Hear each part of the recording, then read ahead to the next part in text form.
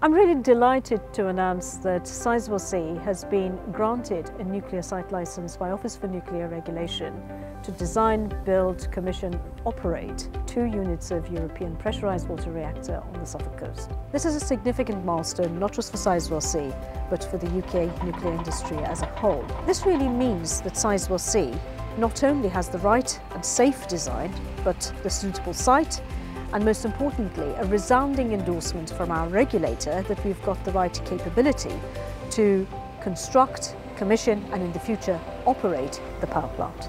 Now becoming a licensee, it means that they'll be regulating us. These are really exciting times for Sizewell C.